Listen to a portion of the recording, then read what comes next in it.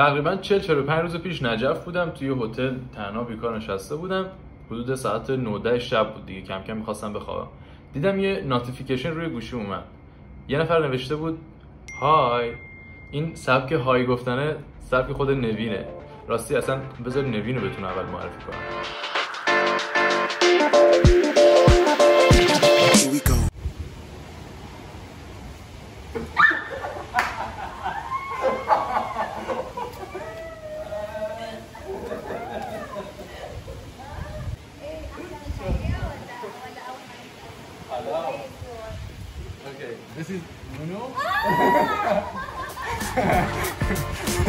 What is it?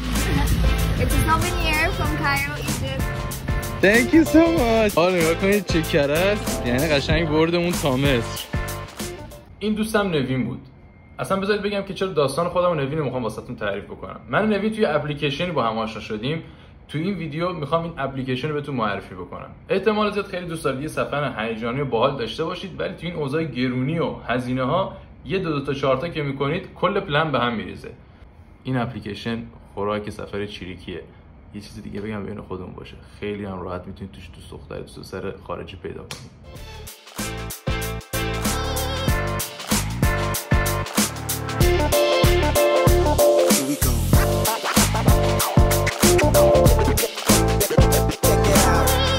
حالا بذارید واسهتون توضیح بدم که این اپلیکیشن چجوری کار میکنه. من اون لحظه‌ای که این ویدیو داشتم درست میکردم، قبلش بار اول که پرداخت کردم 12 لیر بود، الان بار دوم که میخواستم بهتون نشون بدم شده بود 18 لیر. دقیقاً نمیدونم چرا، شاید به خاطر چنج باشه، شاید هم به خاطر اینکه اصلا قانون خود اپلیکیشن اینجوری بار دوم گرونتر میشه. حالا بذارید بهتون بگم که این اپلیکیشن چجوری کار میکنه. اول از همه که قسمت پروفایلتون رو درست میکنید.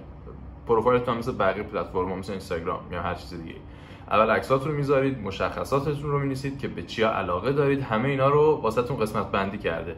چند سالتونه، کجا زندگی میکنید و فیلم، موزیک، هر چیزی که فکر میکنید راجع به خودتون اونجا ازتون پرسیده رو بنویسید. این خیلی باعث میشه که اکانتتون یا پروفایلتون پرپیمونتر شه و اعتماد بیشتری جلب بکنه. قسمت دیگه هست اینباکس که مسیج‌ها یا درخواستایی که بهتون میده رو اونجا میتونید چک بکنید. و قسمت اصلیش اون سرچشه که شما هر شهر یا کشوری میتونید سرچ بکنید. به محض اینکه سرچ بکنید کلی آدم میاد که حالا بستگی داره میخواید میزبان باشید یا مهمان، یه لیست بهتون نشون میده. بعد میتونید فیلتر بکنید که مرد باشه یا زن باشه، چند سالش باشه، اون اتاق یا خونه‌ای که قراره برید فقط واسه خودتون پرایوت باشه یا اینکه مثلا شیر بکنید با کسی دیگه اونجا یا پابلیک باشه. همه اینا رو میتونید انتخاب بکنید و در کلی فیلتر جالب داره که نسبت به علایق خودتون میتونید اونا رو طبقه بندی بکنید که کدوم تو اولویت باشه. و از همه اینا که بگذریم، توی این اپلیکیشن شما میتونید هم میزبان باشید هم مهمان باشید، بعد تعداد روزا و اینکه چند نفر هستید، همه اینا رو توی اون درخواستایی که بهتون میدن یا شما واسه کسی میفرستید میتونید مشخص بکنید. این اپلیکیشن فقط واسه مسافرت و هاست نیست، یعنی شما میتونید حتی ایونت ها رو شرکت بکنید، با یه سری آدما آشنا بشید. مثلا نوین وقتی میخواست بیاد اینجا، یعنی خونه من نمیخواست بیاد، خودش ایربی خونه گرفته بود و فقط دنبال یه دوست میگشت، دنبال یه نفر میگشت که باش بره بیرون، یه 4 تا جای تفریحی بهش نشون بده یا هر چیز دیگه. یعنی قرار نیست که حتما تو این اپلیکیشن جا پیدا بکنید واسه مسافرت، یعنی حتی میتونید با خیلی آشنا بشید. و من خودم این اپلیکیشن رو واسه اینکه زبانم خوب بشه دارم استفاده میکنم. واقعا جالب نیست؟ فکر کن همه این خدمات رایگانه. میری یه جایی با یه نفر آشنا میشی، جای خواب بهت میده، تازه بعضی‌هاش هم بهتون خوراک هم میدن و بدون اینکه یه قرون هزینه کنی.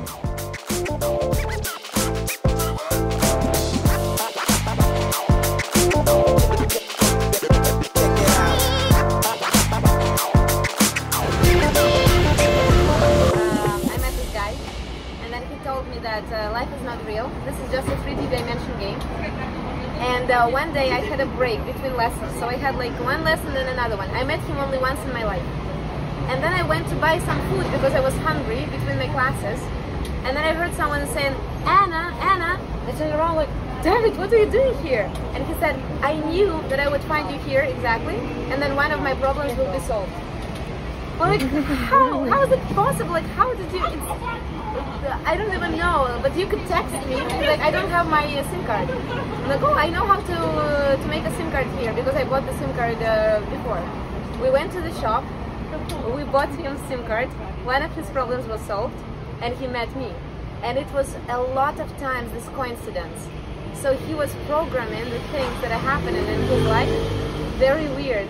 Like he was looking at the sky and he said, wow, look, there are a lot of seagulls near the boat.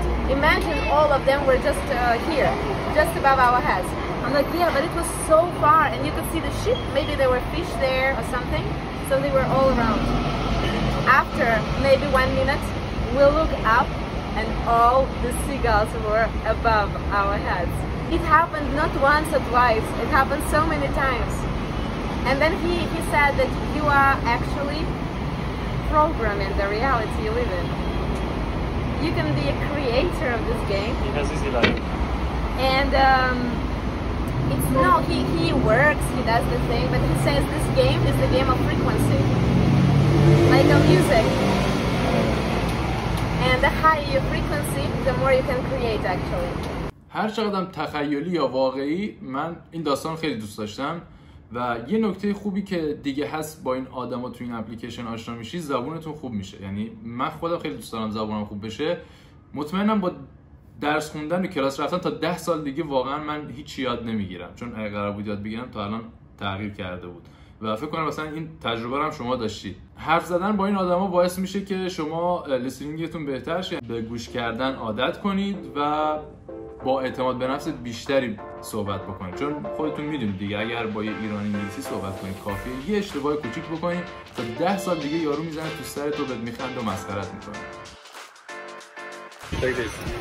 I want to eat somewhere cozy, small, with the locals, like a local shop, because I want to live like a Turkish person for a while. So what do you think about it? كيف طعمه؟ لذيذ. Very yummy. حلوة قوي. قوي. حبيتيها؟ حبيتيه؟ كتير. Really? قوي. من هر کی میاد اینجا بهش معرفی میکنم در نیویورک پیتزا، خیلی کول و باحاله.